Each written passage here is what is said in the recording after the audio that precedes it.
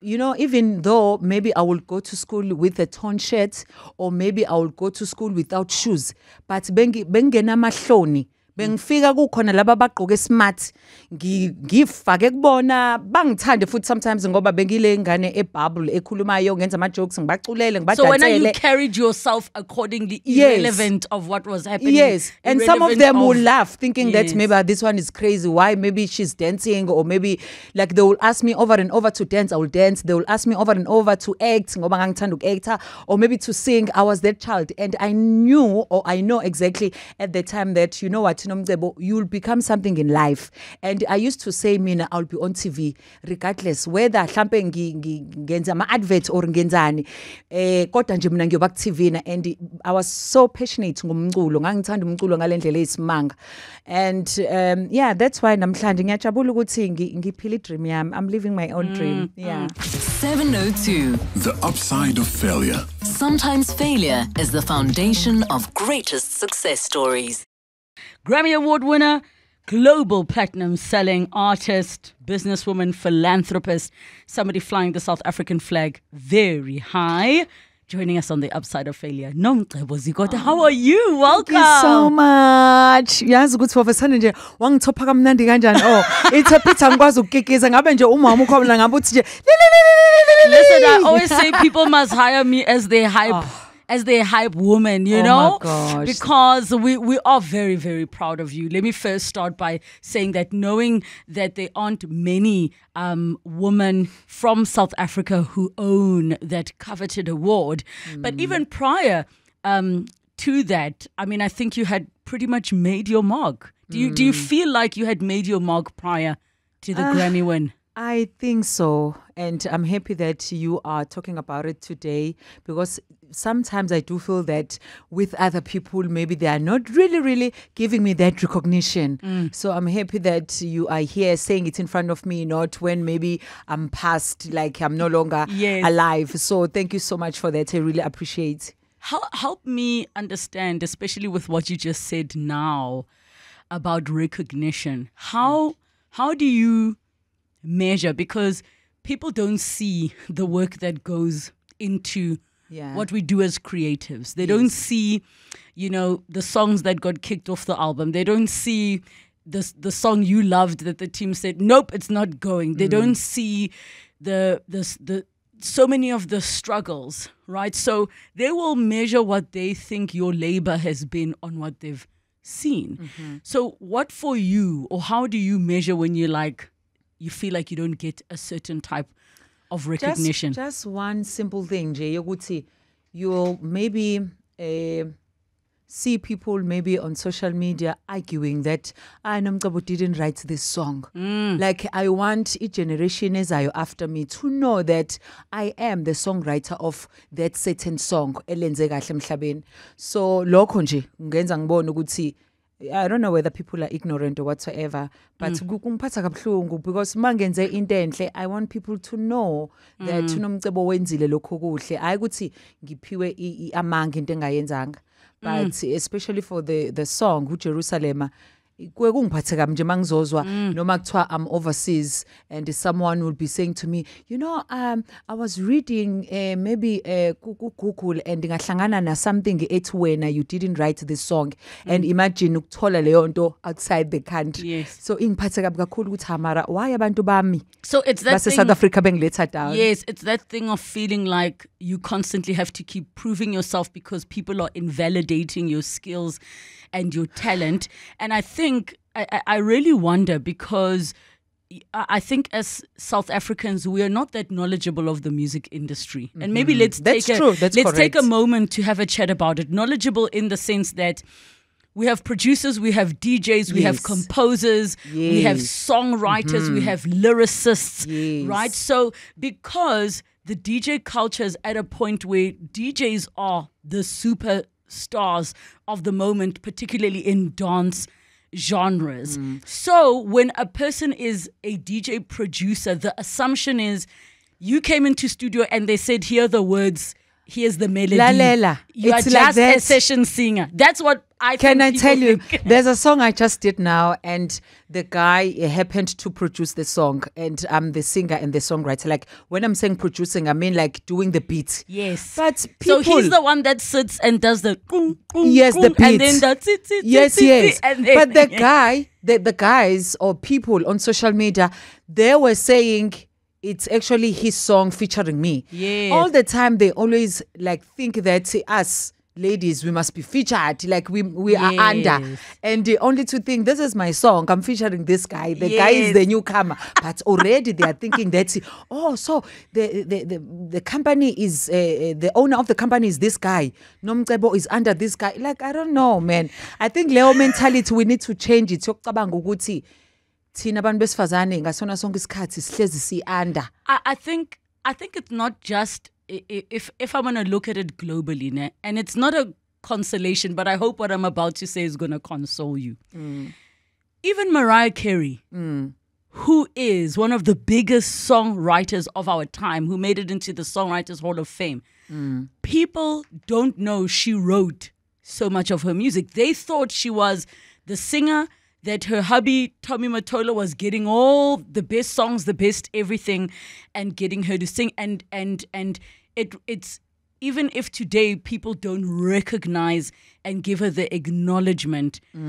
So I don't think it's just the South African mentality around women. All over. It's all over, but it is more difficult because individuals imagine the producer is the mastermind every time. They don't realize that a producer can also be inspired by just a raw vocal melody and create underneath that. So I do connect to what you're saying about the recognition. And also, honestly speaking, we can't take anything away from them. Producers, those guys who are doing the beats, they're really amazing. Like, they are really amazing. And talented. 100 times. Like, they are very talented. I'm not really trying to take anything away from them, but also I want people to also know that as women, we are also, I don't know whether should I say intelligent, or we are also powerful. Like, we are, we can't do things. It is possible for us to do things. And I'm wondering, and I'm going to take this opportunity to have the conversation with you, I mean, especially because this is an upside of failure of what may have happened in your life that you perceive as failure. What do you think you could have done differently in terms of choices in your music career to dispel this experience you're going through? Because it's easy for people to just read headlines and be like, this one's fighting with their label, this one's hating our fave and whatever. But there are certain things, and it could be around how we title a song, how we put it out. It could be around, maybe I should have done that first interview and owned a song. What do you think you could have done differently? And I think this really is a metaphor to everybody in their lives, because as women particularly, we naturally don't like to hype ourselves up. We struggle to be like, we're the best. That's not what we do. You are actually talking to me. I'm not that kind of a person. Like, I'm very down to earth. Like, I feel like you need to have a bit of that Nicki Minaj rapper, Megan Thee Stallion energy, where you talk about, I'm the best at everything. You are, because I am not that girl, hey? Really. People who are around me, they will tell you that even if it's my time to get in studio, I'll be nervous. I'll be like, oh God, please help me. I know nothing. You're the one who knows. Like, I'm always nervous. And my husband be like, but Nomcebo, you know this. Why are you nervous? And all? Like, I'm always like that. I pray like nje. Noma kuthiwa ngizongena stage nginjalo nje. I don't know kanjani. Yeah. So, I asked Ntokozo Mbambo the same question I'm about to ask you. Yeah. Because she had obviously just won this massive summer, of course. Congratulations beautiful to her. year that she had last year. And because you said just now, you said, God, you're the one who knows everything. I know nothing. So who won the Grammy? Is it you or God? It's me. Thank you. Yes. Thank you. Yes. Thank you. Yeah. I needed to hear you say that, because I feel like on the one hand, to come back to the recognition thing, and I'm sharing this because I struggle with the same thing. You have moments where you're like, excuse me, give me my flowers, show me my, Yes. I paid my dues. But on the other hand, I'm also like, yo, but I can sure. Is it, what percentage of the Grammy was you? What percentage is God? Oh my gosh, I'm giving it all to God. I'm sorry. My angel, I'm giving it all to God. Like, mina, impilo yami I miracle. Nomuntu ongaziyo where I started and where I'm at today.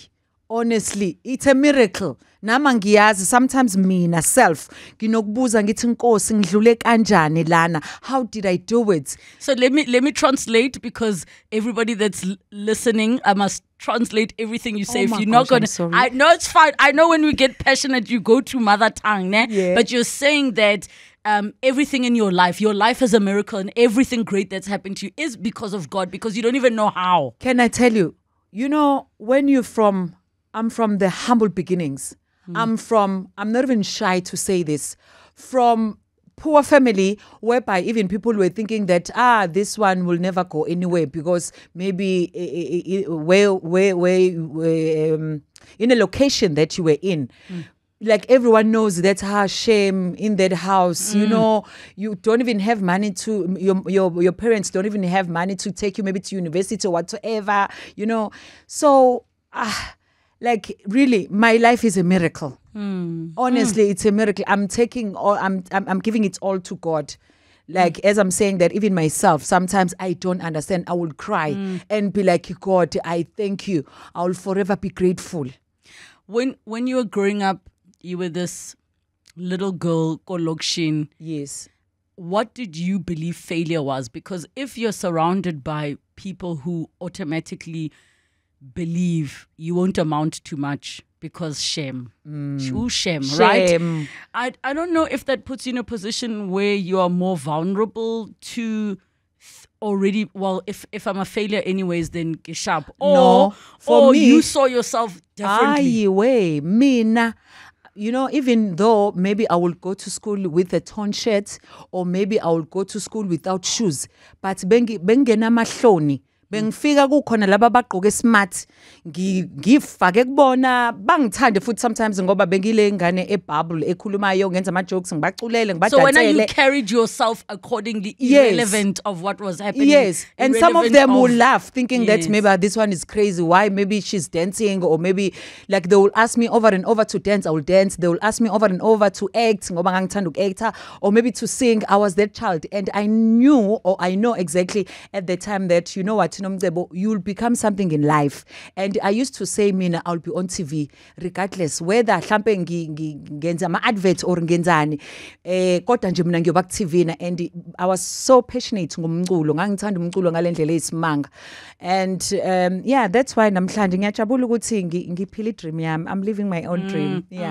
And there's something you just said that reminded me of something that I want to share with everybody. So Gary V is this motivational speaker, and he's always posting things, and he met a fan one day, and she came to him and she said, I'm going to be somebody one day. Yes. I'm going to be somebody. That's everybody's going to know. But you know what he said to her? Yeah. He said, you are somebody. You've always been somebody.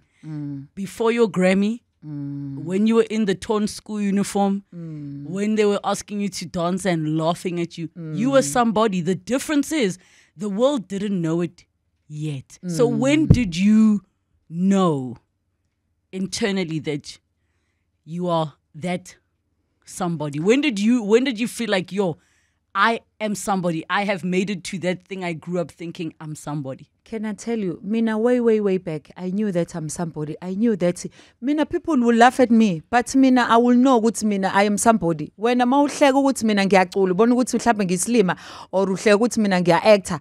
Like, I always knew that I'm somebody.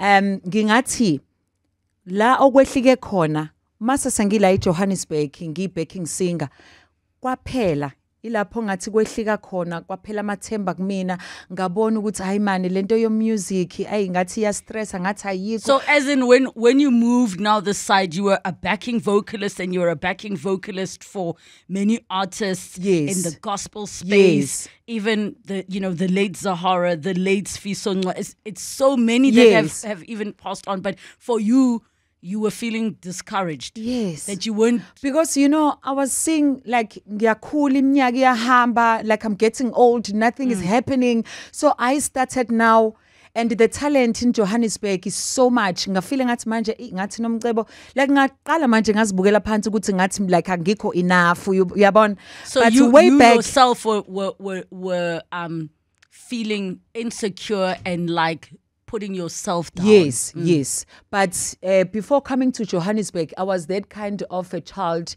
Oh, good mina no more ngilethela uBeyonce mina I will sing mina. I don't care who Beyonce is. Mina no more ngilethela uRebecca Malope. Like I was that child. Bengingasabi lutho nje mawuthi nje ngena la esekeleni it's a pity ngimdala akisekhona lento ukuthi ungifake esekeleni ngajive. But I was that a kind of a girl and bengazibukeli phansi.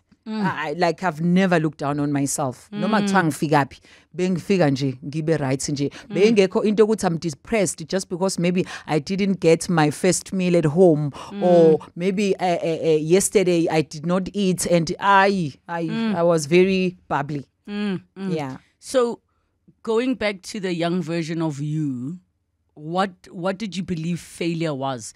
In your mind, were you imagining, okay, if I grow up and this dream doesn't happen, that means I'm a failure? Or was it, my report card is not looking wow? What did you understand failure meant? Of course, abazali bethu bonke bayathanda ukuthi sibe nemfundo. Education is very important.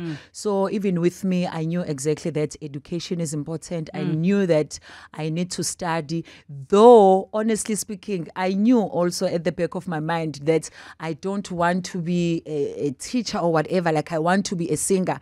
I remember also at school, our teacher was asking, so what you want to be? What you want to study after matriculating and all of that?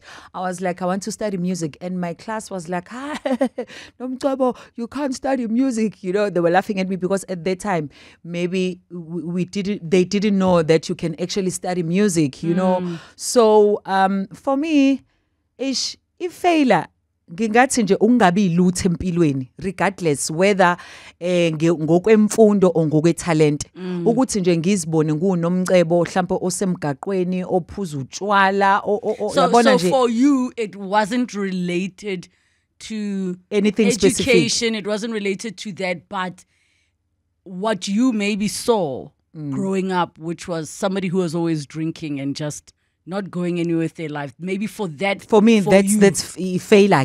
For leyo. Like I don't want myself to be that girl. Hence, even today.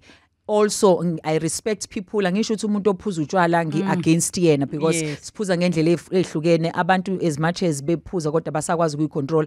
Kodwa mina ngenza decision ngami ukuthi Nomcebo wena you'll never taste alcohol empilweni yakho because So you've never drank a drop of alcohol? Yes, because I've got a belief yokuthi sabantu asifani. Wena you will try alcohol just because ubona ubani imsebenzela. And then it does only to find ukuthi to you. You understand? Yes. So that's why ngathi nje mina ngithatha decision yokuthi ngifuna ukuzibona ngiyi-something empilweni. Ngeke mina ngitest drug. Ugwayi or yini ngeke nje ngoba. So no cigarettes, no drinking, you don't even want to try. I don't, because I believe that we are not the same as people. You can do it. It's working for you. It's okay for you. Kudos for you. And I've got plenty of friends who are doing it and I love them. There's nothing wrong with them. But for me, I no. Yeah. When now the break happened, and maybe share with us what the big break was, because people can look from the outside and say, oh, Jerusalem was the break. But that might not have been the break for you. What for you was the thing that was like, finally, it's my time. Finally.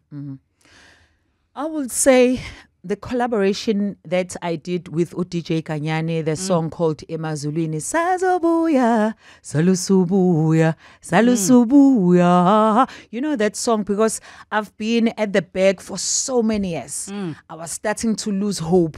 But for me to get that opportunity, yokuthi ngikwazi ukwenza ingoma yathandwa izwe lonke, and not only South Africa kuphela but namazwe aseduze kwe South Africa like abo Botswana, abo Zimbabwe. So leyo nto yangithi at least now abantu sebeyabona ukuthi uNomcebo is talented. Yes. Because I was starting to think that maybe people think I'm not talented, and there was something it's me. I was not made of ukuthi nje ngizobe backing singer.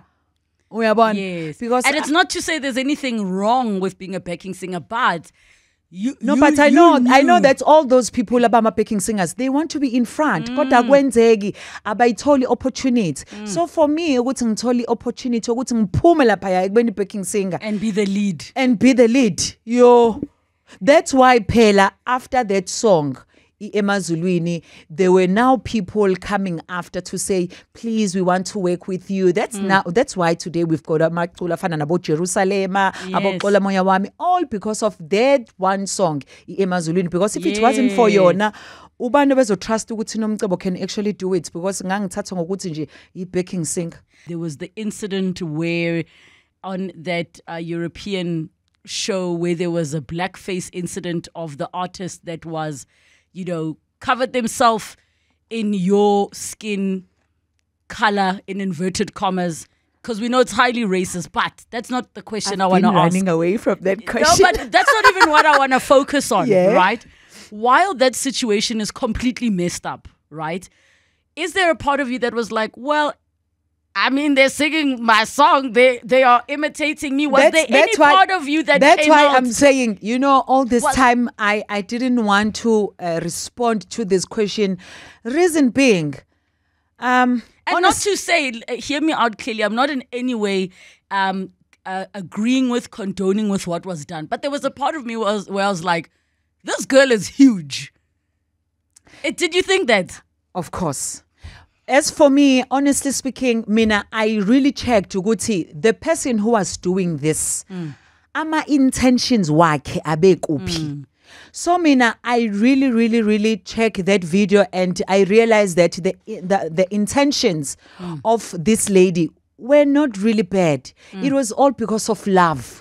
And also I went back to check on social media or on Google. I did also notice that people have been doing this kubantu abafana nabo Michael Jackson. Yes. Then manje masakwenziwa kumina abantu ba complain, and manje abantu mabe complain beba u-million. Who are you as Nomcebo uzothi cha mina ngibone ngazuthi le ntombazane?